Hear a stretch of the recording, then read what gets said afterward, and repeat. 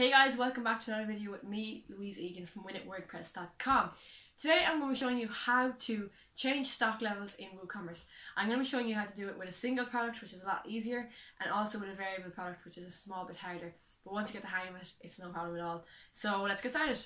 Alright, so as I said, today I'm going to be showing you how to change the stock levels for both simple products and also for variable products.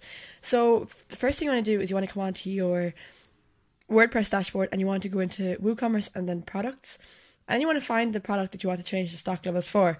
So for me, I'm going to change this simple product here. It's an ebook, and then I'm going to show you how to change a variable product for these leggings here, how to change the stock, because each way is different.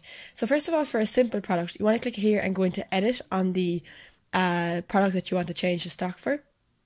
And then what you want to do is once it loads like this, you want to just come down to product data down the bottom.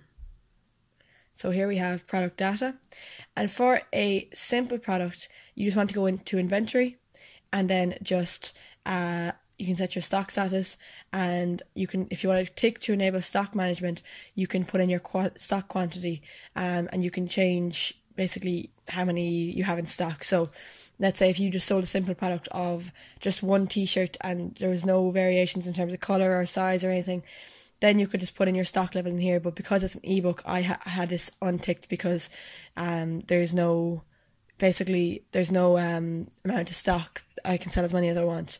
So that's if you want to change the stock for a simple product, simply come in here and just change this number right here.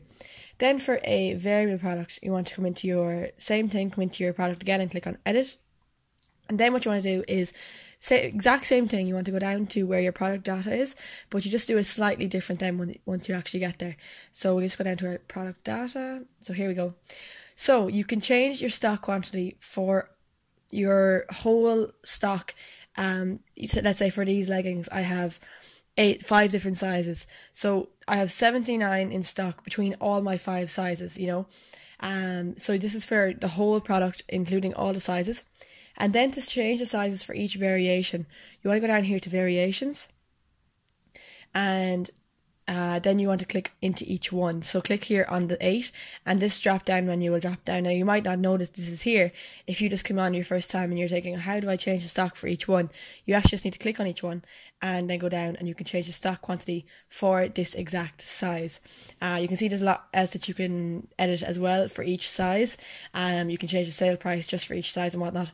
But that is basically how you change the stock quantity for a variable product. You can change the overall quantity in inventory, and then you can change the stock quantity for each size. So you can have you know, whatever you want in there, then go down and do the next one and put in the stock quantity for that size, and just keep going until they're all done. Make sure to save your changes and then update it when you're done, and that's it. Your stock quantities have been updated in Woocommerce. So I hope this helped, guys, and I'll see you in the next video. So there you have it. I really hope this helped. I hope you have a better understanding of how to change stock levels in Woocommerce. Please don't forget to like, share and subscribe to my channel, guys. That would really, really help me to keep growing this channel and keep giving you the best content that I can. In the comments, if you'd like to let me know, you know, if there's anything that I can help you with, if there's anything at all, any tips or tricks that you'd like to know, or if there's anything that you're stuck on to do with Woocommerce or WordPress, I'd be more than happy to help you with that. So thanks very much, guys, and I'll see you in the next video.